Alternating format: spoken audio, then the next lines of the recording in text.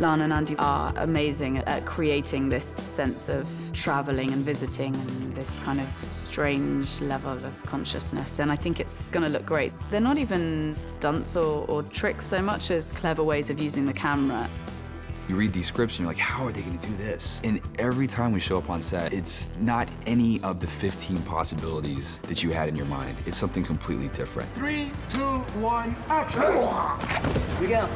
The way they're doing the connection Change. is not by post-production, it's in the moment. It's very choreographed, so they use a piece of wall, they use a shadow, they use things to make us hide and suddenly appear. And we did a lot of cool things where, as this character blocked the other one, this one we would disappear. Every time we do it, it's been different. So we've done like actual physical swaps, like where someone will like slide in on a shot. We've done it so many different ways, you know, it's kind of endless. That's the in-camera stuff. What's cool about the in-camera stuff then is once you establish the in-camera single shot stuff, then when you go into the cutting, the editing becomes the transition. They're all there, then in the next take they're gone.